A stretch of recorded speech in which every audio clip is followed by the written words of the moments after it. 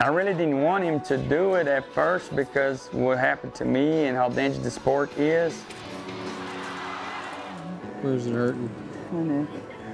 But I couldn't see him doing anything else. I think he see the bad part of the bull ride. You know, he wake up with his daddy and he see his daddy have a pain all day long, every day. He wanna be the best, but he knows it's very dangerous to, ride bulls. His mom and dad taught him that life's not easy. It was a rough situation, and John grew up in that environment, facing adversities and overcome everything. So that boy, since he was born, he was that destiny for greatness. I got hurt a month before the Challengers series and got on my first couple, and I was scared. I'm like, how am I supposed to ride in the PBR like this? Jess called me for a bull team deal, and he flew me out to his house. I get on one of his bulls, I go 90 points, and I get on his other one, and he didn't really do what I seen on the video. As soon as I seen kind of John get leaned back and that bull jumped ahead with it, I knew what was coming. Instantly, okay, he's out. In non-political terms, I was shitting my pants at that point. His horn hit me right here, and it just went through it. Hit it kind of on the top and hit me straight in the eye socket. Man, I'm not even gonna lie to you. I've never been scared in my life till the first one I got on. First couple, actually. I was really nervous, like really nervous. I was scared. I was thinking, what if it happens again?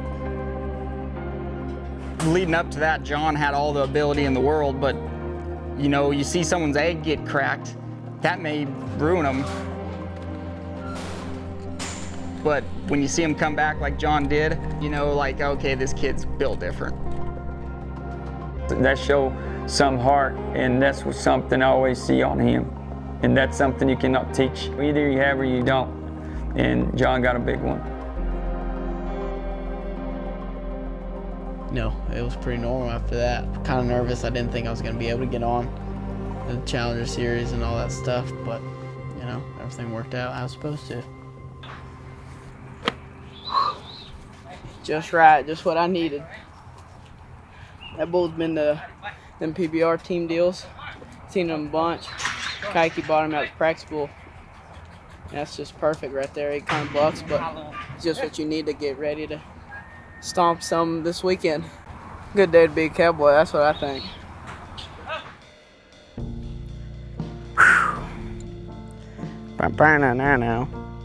He's a $7 million bull rider. JB. Golf, I always wanted to play golf, but I'm pretty bad at it, but I'm trying to work at it. Golf, I go out there by myself sometimes and just to clear my mind a little bit. I just had a good time by myself. Sometimes I really do overthink things, and it's pretty cool to see that, the PBR is posting me and like the next superstar or something like that. They posted the other day, and I was like, oh, no, I don't. I kind of like it, but I kind of don't. I kind of had a lot of pressure on me because I was, pretty good during high school, and they were all talking about me being 18, and that day finally came, and I was kind of in my head a little bit. Look at my comments and stuff, and like, oh, he only rides bulls to the left. I don't really care about it. I know what I'm doing. I know what I'm capable of too, so I don't care about it. John, without a doubt, is the best 18-year-old on the planet. I never see nobody like him. A young age kid coming up.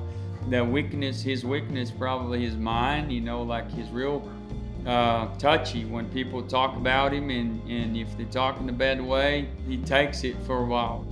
All kids in general coming up, yeah, you're gonna have haters and people that don't like you, but you can't be a people pleaser in this sport. You gotta be selfish. It's hard to think what would John Crimber need to do to get to the top and be a world champion, be the greatest ever, because he's got it. He's the full package. The kid just has to not care about the haters, about the people that aren't you know, on his side and wanting to see him do good and thrive. People just want to see me lose because they hate seeing a winner. But they just better get used to it. Witnessing history here in Ruidoso. John Crimber. And everybody at home, you're watching something pretty special because John Crimber just keeps adding wins. So this year with John Crimber has just been amazing. I mean, he turns 18 in August, and it was showcase after showcase after showcase. He won them. And then he wins Stockton, California. He wins Kennewick, Washington. Wins 9 events.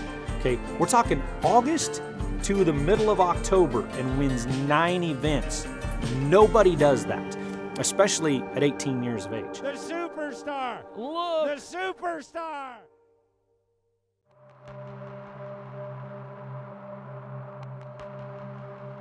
Even though he's won 9 events, John finds himself behind. So you got to think about that. He won 9 events and he's still behind Alan DeSouza.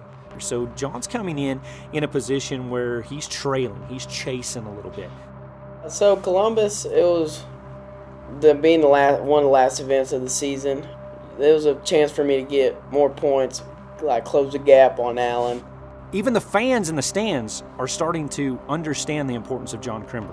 When we introduced him in the opening, before we even said his name, people were his silhouette's up on the board, and people are starting to cheer. Like, they're following this. We're all buying in that John is the man. As a youngster, he won every bull riding championship a kid could win. How about John Crimber? A lot of people talk about, you know, it being difficult to win, but I think one of the hardest things in becoming a star in anything is learning how to lose. When you've been as good as this young man has been his entire life, I think the hardest thing he's going to deal with is accepting defeat. And at this level, even the absolute best have to learn to deal with defeat. You cannot ride 100% of your bulls in this level. It's impossible. And so John's going to learn to deal with that. And the question is, how does he bounce back? You know, these PBRs, it's just a draw. You know, you draw whatever you get on, you got to ride whatever you got. So a lot of people said I couldn't ride them away from my hand, and I was kind of sitting there. I'm like, man, can I actually do this? And my dad called me like, you just, you know, be calm. You know how to ride bulls, whichever direction, whatever they do, you can go out there and do the job, and you just got to believe in yourself. And right then I was like, yeah, that fired me up. I can do whatever. John was kind of first where he bucked off. There wasn't a whole lot of second, third, and fourth place finishes for him this year. Allen was more consistent than he was throughout the year. So John's coming in a position where he's trailing, he's chasing a little bit.